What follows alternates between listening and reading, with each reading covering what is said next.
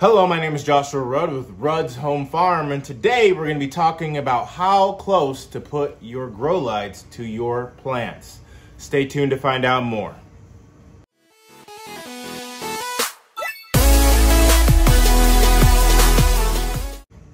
Start with a general range. Try to look up to see if the manufacturer of your light provides information on how close or far away you should keep your light. If not, follow these general tips. If your light is 100 watts, you want to keep it between 8 and 12 inches away. Anything below 100 watts isn't really useful for any sort of real type of growing. Maybe if you got a plant by a window or something and you need to give it a little extra light, that's for under 40 watts. But if you're looking to grow stuff completely under grow lights, you're gonna at least need 100 watts.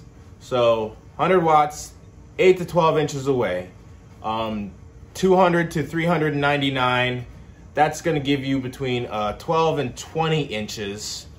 400 to 600 is gonna give you about 20 to 27 inches, and then 600 up to 1,000, up to however bright you can get, you're gonna need at least 3 feet and up away from the top of your plants.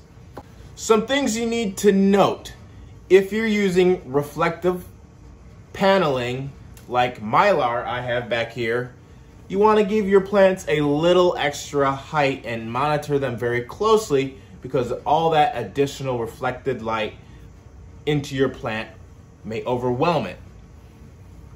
It's always better to start a little further away than you need to and then move in, instead of getting as close as you think as you need. We all love our plants, and so you think that more light means more love, but you don't want to burn your plants. So it's always good to be a little cautious with how close you are, and then kind of move it down, wait a couple days, move it down, and then you can find your little sweet spot. I keep my light a little bit closer to germinate my plants, to kind of simulate the spring sun. Once they germinate, I tend to move them a little bit further away.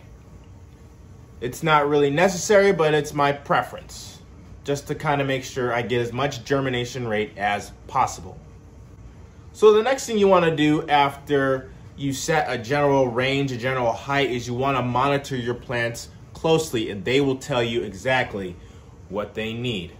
So common symptoms of plants that do not get enough light are yellowing and dropping of leaves, stunted leaf growth, elongated stems, and dull color.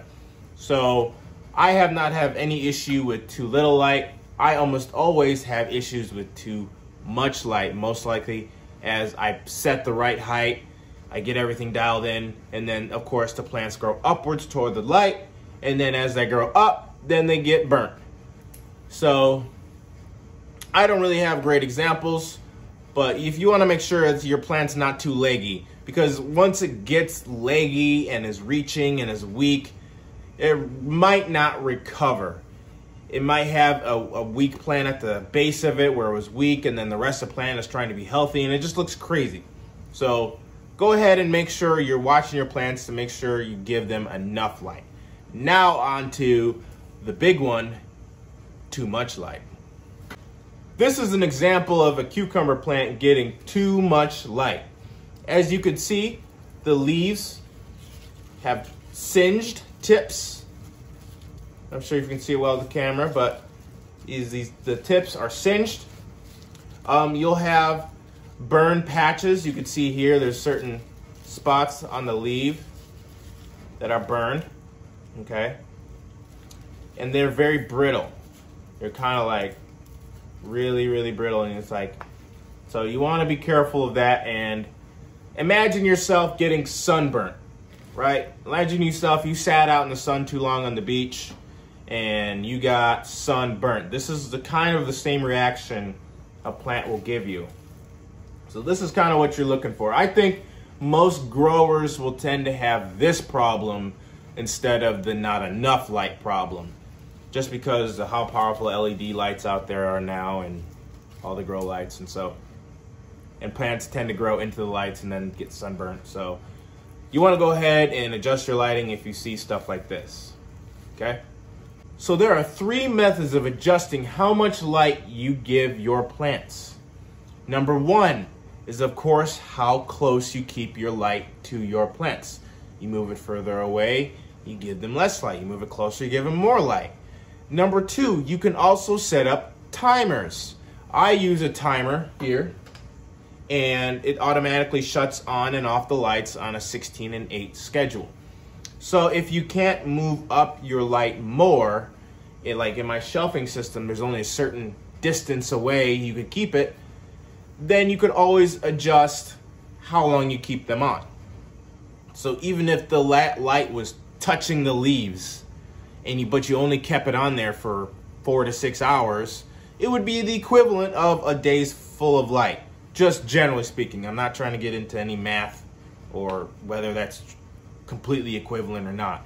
But the gist is, you can have a timer on there and reduce the amount of light the plant receives.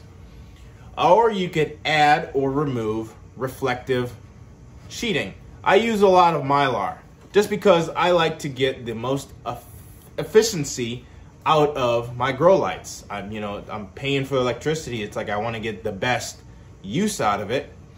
And also that controls how close I can put the lights, and saves time and energy.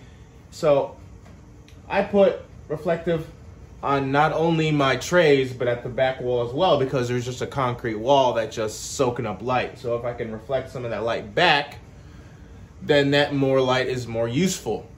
And then I could use less energy. So I highly recommend that you use reflective sheeting in your systems and gets the best energy for your light.